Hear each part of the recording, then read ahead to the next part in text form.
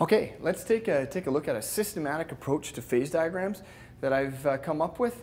It's just a structured way of thinking about phase diagram questions. I found a lot of students have found this useful over the years. So what I like to always say with phase diagrams is you start off with a set of coordinates. Now I should tell you that's not really a formal name. It's not a formal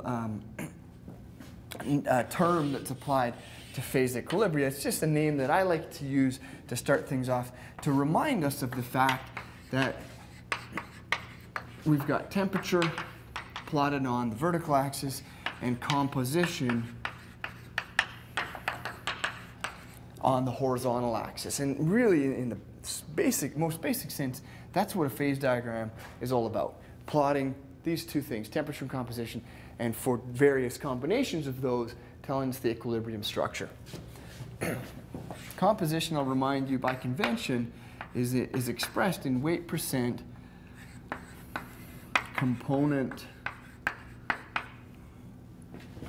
on the right. Okay, good. So we start off with some coordinates and we proceed from there. And then we'll say, well, here's a little decision point or a question that you can ask yourself. You can say, self, I've got some coordinates and I placed it on the phase diagram. Is there a single phase present? Has this set of coordinates placed me in a single phase region on the phase diagram? If the answer to that is, how am I going to do this?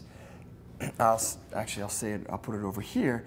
If the answer to that is yes, well then you've just got, of course, a single phase at composition C0, the overall composition. And I'll remind you, I'll write in that, I'll note that that's the starting composition. That's the overall composition. We call that the overall composition. Overall composition. All right, excellent. But phase diagram questions don't usually put you over here because that's a really straightforward question. Single phase at the composition that's already provided. So what about if things get a little bit more interesting? There's not one phase. Well, then you could ask yourself, I was going to use a red, not that it really matters, but just, I don't know, so it looks pretty, I guess. There's a red box. So now we say, are there, I'm going to jump to 3 phases. All right, are there 3 phases? And if the answer to that question is yes, and we've got a binary phase diagram, which is what we're exploring in this class, then you're going to find, of course, if there's 3 phases coexisting, you're at an invariant point.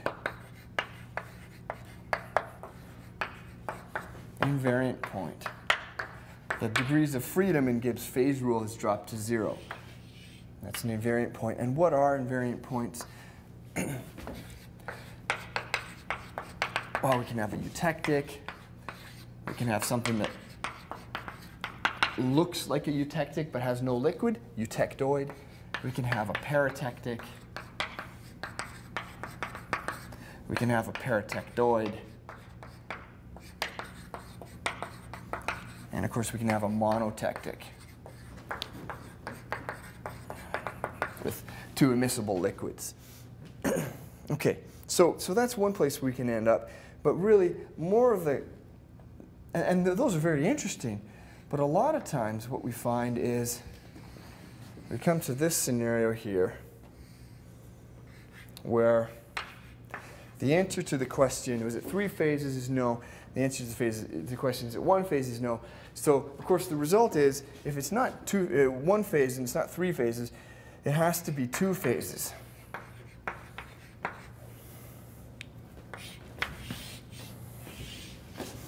Okay, and so this is then where things get, particularly interesting, I think. As soon as you see that you've identified your coordinates have placed you in a two-phase region, the very first thing you should do is draw a tie line. Each and every time. As soon as you see that, two phases, tie line, right away. And what does the tie line provide for us? Well, the tie line provides for us what the phases are, what phases are present.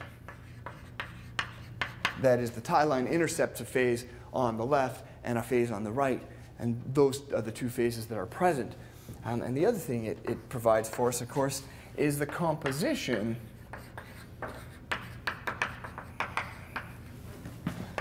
of each phase. Again, composition is in weight percent component on the right. Okay, same units as we had over here. But now there's two phases. One has a certain composition, the other has a different composition. And then once you do the tie line, you can then move right into, of course, doing a lever rule calculation. And the lever rule will tell us how much of one phase there is and how much of the other phase there is present. Lever rule. And the lever rule tells us